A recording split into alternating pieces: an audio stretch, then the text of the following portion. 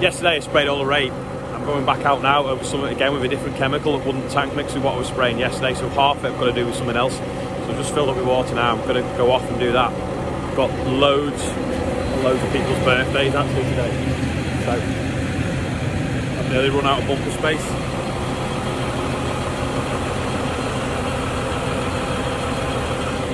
I'm not going to read them all out because I might not pronounce the names properly, so it's easy just to show you. The plan is to go finish spraying this rape now. Got some wheat and stuff to spray, but hopefully I can do that during the week, and I've got some pre-emergent spray and I can wash out as well. And then this afternoon I'm going to try and cut the sunflowers. That was the field last night of oilseed rape that looked white. I know the difference in daylight. It's obviously the LED lights on the dune made it look sort of white. Perfectly still day for spraying. You can see the smoke out the factories is just pretty much going straight up. Apart from the smoke from the fertiliser factory, which is behind the turbines, behind that tree. You see now, there, zoom in. There it is, nothing at all.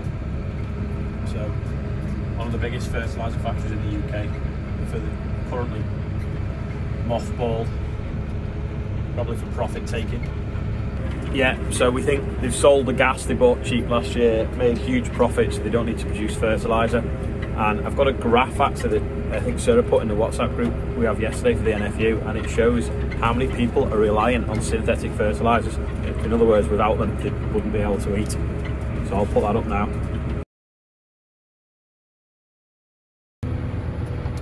Right, what we're doing now is pigeons obviously flying off. We've got barley growing in this oilseed rape, so you can see it sort of stripes where there's bits of what we call tails. So the pigeons there, tailings flying out of the combine, so like light grains and stuff and weed seeds. So they're growing. With this spray now we'll take them out, hopefully leave the rape behind. It'd be nice if it didn't taste very nice and it stopped the pigeons eating it, but I'm not sure it does. Olivia's been writing on the window, farming for your food. Quite a good saying. I don't think they're supposed to be there because I don't have any sheep.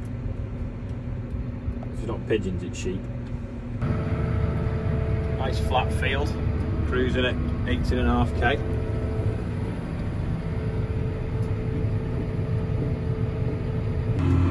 Got some fly tip tyres there, and this field is a bit there in the middle, to the point where it might end up getting ripped up and something spring put in. Maybe put some mustard in the middle of the field perhaps. Anyway, the headlands aren't too bad, but the middle's just a bit there in the slump there. Folding up now and I'm starving. Got a big tank on the sprayer, so when you leave the yard, instead of being out for like an hour and a half, you're now out for 3 hours. You get really hungry. So fold up, go back, get something to eat, and then we're going to see if we can cut these sunflowers, and Robin's going to try and sort the brakes out on a 1455 as well. Chuckle Brothers are here. To me, to you. Down a little bit, mate. Oh look, no fuel in the Merlot. Anyway, half the trumpet housing's on now, so the other half to go in a minute. Olivia, that's a lesson in weight transfer. So because the weight block's on the floor, it's transferred some weight to the back wheel, and because the drill's folded up, it's transferred some weight to the back wheel. So now the tyre looks extra soft, but when you lift the weight block up and fold the drill out, it'll be fine.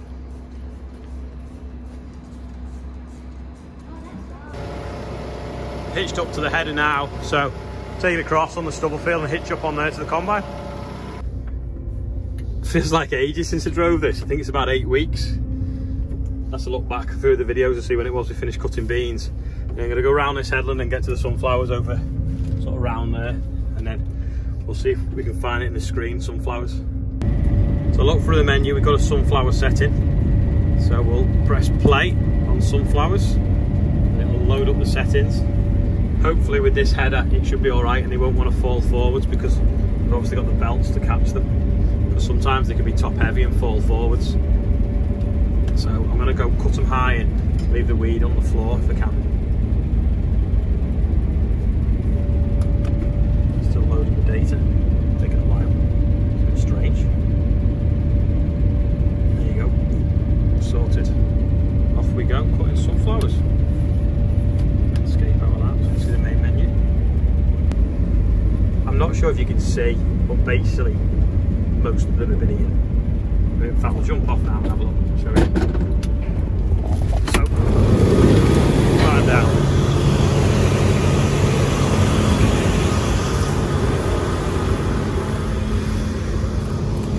You look at this head here. There's only a few left at the bottom. So 80% of it has been eaten. That one the same, 60–70%. That one completely. Fresher one's got a few in. Yeah, pigeons have just demolished them basically. In other news though, they're still blue in the cornflowers. Every so often going this way, it'll grab hold of one, fling it out forwards, where you can see. There you go, there's one. Like hooks on the reel and flicks it. There's Thomas, aka my dad, getting the signs, putting them in the bucket from the maze. Ready for next year if we do it, but I'm not so sure yet. Bit dirty that window, isn't it? See this white, it's like polystyrene. That's the middle of the stems after it's gone through the chopper. It'd be really good if they used it, maybe Amazon, for packaging parcels perhaps. Can't believe the damage the pigeons have done. There's hardly anything left. They say I hate pigeons. Should we get some t-shirts with I hate pigeons made up?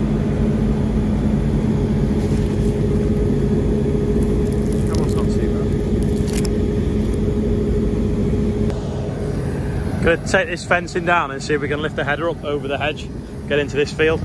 That one is still flowering. So that's a good few weeks off. Right, I've got the header lifted right up. So hopefully we'll get it over the hedge this side. Then tilt it the other way. Let's just lift it up and tilt it now. Get it over the hedge that side. And we're in. We'll have to take the header off, level it, drop it down. Okay, see better like that. Turn it on. And off we go into the second field, which is actually the first one to ripen. So, might be a bit drier in this field. There's Chester and Charlotte. You gonna say hello? I meant you. Oh, hello. Hello, you.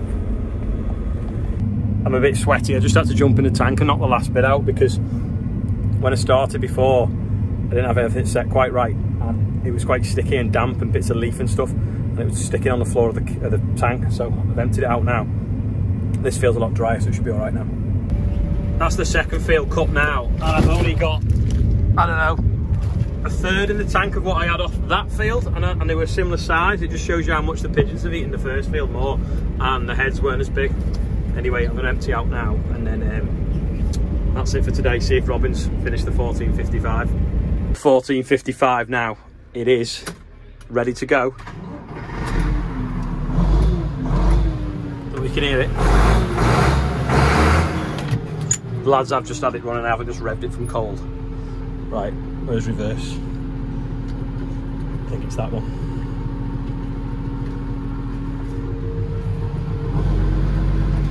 No, hold on.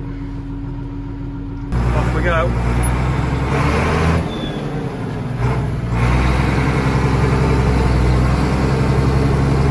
That one's a bit low, I think. Oh no, it's not. It's got a turbo clutch on it. It takes a bit of getting used to.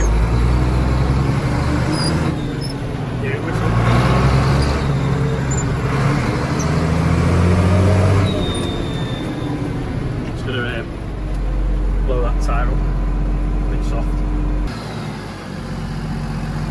It's taking the exhaust off to see what it sounds like with a straight pipe.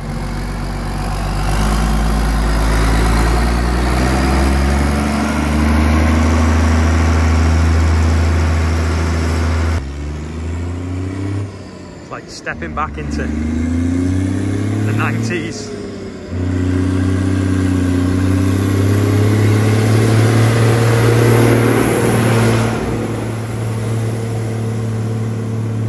Pretty quick. In the right gear.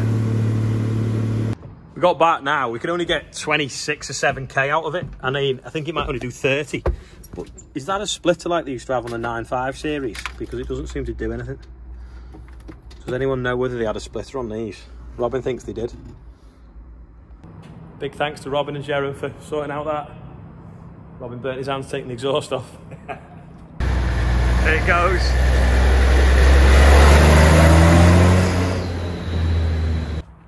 That's probably it for today now. The lads are going to go and play on the MB track. I'm just going to lock everything up. Got a family nail tonight.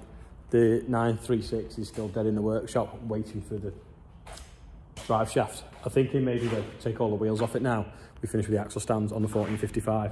Get the wheels painted while it's out of action, and then it's ready for then taking round, and we can jet wash it all once it's got the new drive shaft ready for respraying, because by the time the drive shaft's on, I think we'll have finished autumn work, so we can get on with it. Friend's selling a 7, 8, 10 John Deere. It sounds awesome, and it also is right money. And it's obviously a classic tractor it's going to appreciate. Was that a better investment than a quad track? What do you think? Let me know anyway. Thanks to everyone that's watching. Thanks to all the new subscribers. If you want to subscribe, it's up there. If you want to watch another video, it's up there. And I'll see you all tomorrow.